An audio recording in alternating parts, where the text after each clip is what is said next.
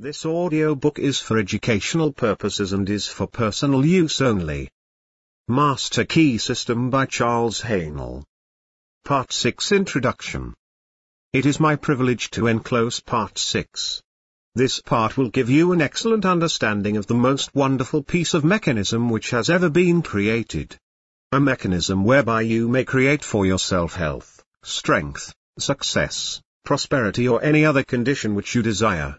Necessities are demands, and demands create action, and actions bring about results. The process of evolution is constantly building our tomorrows out of our todays. Individual development, like universal development, must be gradual with an ever-increasing capacity and volume.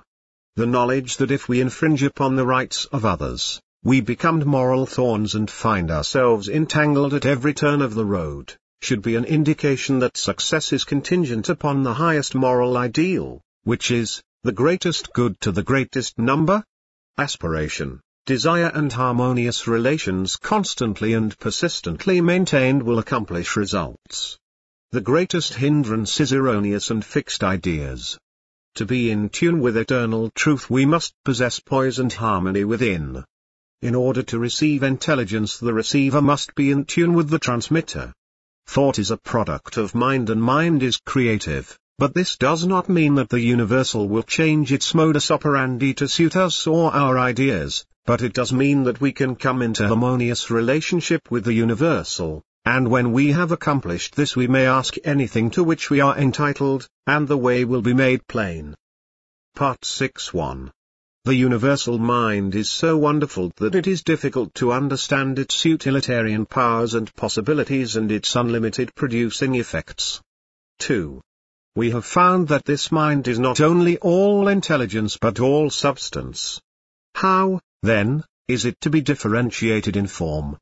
How are we to secure the effect which we desire? 3.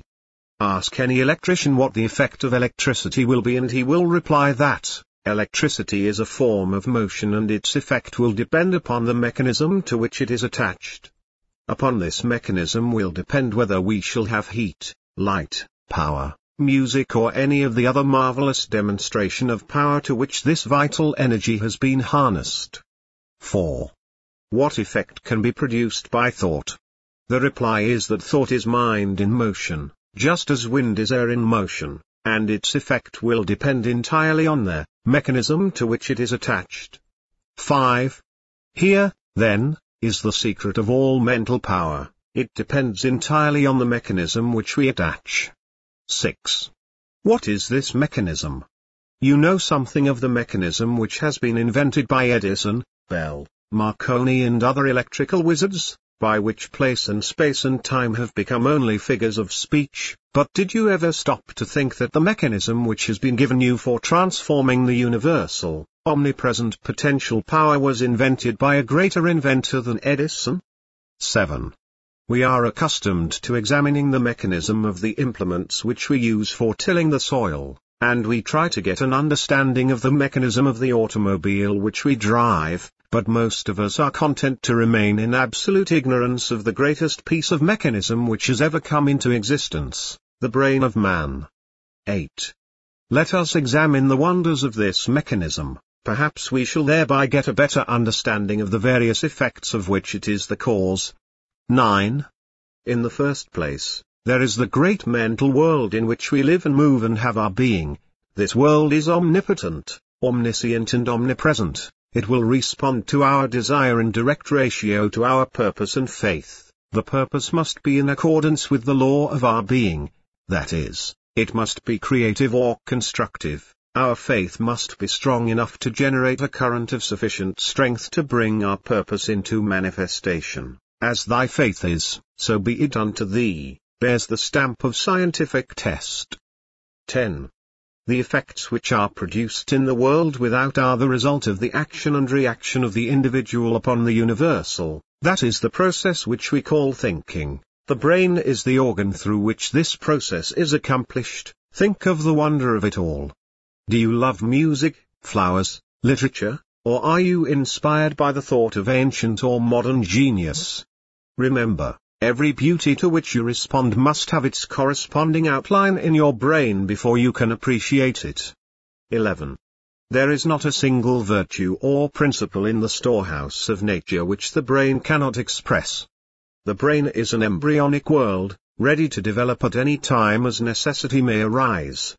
If you can comprehend that this is a scientific truth and one of the wonderful laws of nature, it will be easier for you to get an understanding of the mechanism by which these extraordinary results are being accomplished. 12.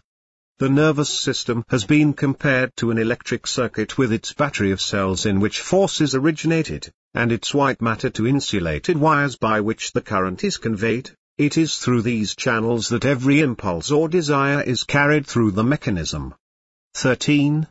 The spinal cord is the great motor and sensory pathway by which messages are conveyed to and from the brain. Then, there is the blood supply plunging through the veins and arteries, renewing our energy and strength, the perfectly arranged structure upon which the entire physical body rests, and, finally, the delicate and beautiful skin, clothing the entire mechanism is a mantle of beauty. 14. This then is the temple of the living God, and the individual eye is given control, and upon his understanding of the mechanism which is within his control will the result depend. 15. Every thought sets the brain cells in action. At first the substance upon which the thought is directed fails to respond, but if the thought is sufficiently refined and concentrated, the substance finally yields and expresses perfectly. 16. This influence of the mind can be exerted upon any part of the body, causing the elimination of any undesirable effect. 17. A perfect conception and understanding of the laws governing in the mental world cannot fail to be of inestimable value in the transaction of business, as it develops the power of discernment and gives a clearer understanding and appreciation of facts. 18. The man who looks within instead of without cannot fail to make use of the mighty forces which will eventually determine his course in life and so bring him into vibration with all that is best, strongest and most desirable. 19. Attention or concentration is probably the most important essential in the development of mind culture. The possibilities of attention when properly directed are so startling that they would hardly appear credible to the uninitiated. The cultivation of attention is the distinguishing characteristic of every successful man or woman, and is the very highest personal accomplishment which can be acquired. 20. The power of attention can be more readily understood by comparing it with a magnifying glass in which the rays of sunlight are focused. They possess no particular strength as long as the glass is moved about and the rays directed from one place to another, but let the glass be held perfectly still and let the rays be focused on one spot for any length of time, the effect will become immediately apparent. 21. So with the power of thought, let power be dissipated by scattering the thought from one object to another, and no result is apparent. But focus this power through attention or concentration on any single purpose for any length of time and nothing becomes impossible. 22. A very simple remedy for a very complex situation, some will say. All right, try it, you who have had no experience in concentrating the thought on a definite purpose or object. Choose any single object and concentrate your attention on it for a definite purpose for even 10 minutes. You cannot do it, the mind will wander a dozen times and it will be necessary to bring it back to the original purpose, and each time the effect will have been lost and at the end of the 10 minutes nothing will have been gained, because you have not been able to hold your thought steadily to the purpose. 23. It is, however, through attention that you will finally be able to overcome obstacles of any kind that appear in your path onward and upward. And the only way to acquire this wonderful power is by practice. Practice makes perfect, in this as in anything else. 24. In order to cultivate the power of attention, bring a photograph with you to the same seat in the same room in the same position as heretofore. Examine it closely at least 10 minutes, note the expression of the eyes, the form of the features, the clothing, the way the hair is arranged, in fact, note every detail shown on the photograph carefully.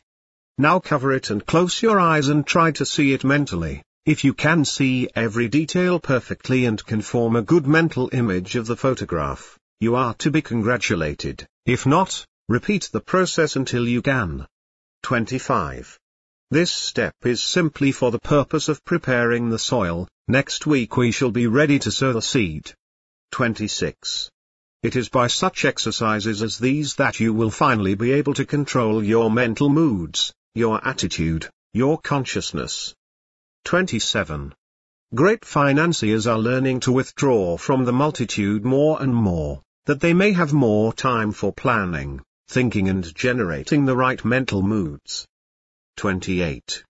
Successful businessmen are constantly demonstrating the fact that it pays to keep in touch with the thought of other successful businessmen. 29. A single idea may be worth millions of dollars, and these ideas can only come to those who are receptive, who are prepared to receive them, who are in successful frame of mind. 30. Men are learning to place themselves in harmony with the universal mind. They are learning the unity of all things. They are learning the basic methods and principles of thinking, and this is changing conditions and multiplying results. 31. They are finding that circumstances and environment follow the trend of mental and spiritual progress. They find that growth follows knowledge, action follows inspiration, opportunity follows perception, always the spiritual first, then the transformation into the infinite and illimitable possibilities of achievement. 32. As the individual is but the channel for the differentiation of the universal, these possibilities are necessarily inexhaustible. 33. Thought is the process by which we may absorb the spirit of power, and hold the result in our inner consciousness until it becomes a part of our ordinary consciousness. The method of accomplishing this result by the persistent practice of a few fundamental principles, as explained in this system, is the master key which unlocks the storehouse of universal truth. 34. The two great sources of human suffering at present are bodily disease and mental anxiety. These may be readily traced to the infringement of some natural law. This is, no doubt, owing to the fact that so far knowledge has largely remained partial, but the clouds of darkness which have accumulated through long ages are beginning to roll away, and with them many of the miseries that attend imperfect information. That a man can change himself, improve himself, recreate himself, control his environment, and master his own destiny is the conclusion of every mind who is wide awake to the power of right thought in constructive action. Larson. Part 6, Study Questions with Answers 51. What are some of the effects which can be produced by electricity? Heat, light, power, music. 52. Upon what do these various effects depend? Upon the mechanism to which electricity is attached. 53. What is the result of the action and interaction of the individual mind upon the universal? The conditions and experiences with which we meet. 54.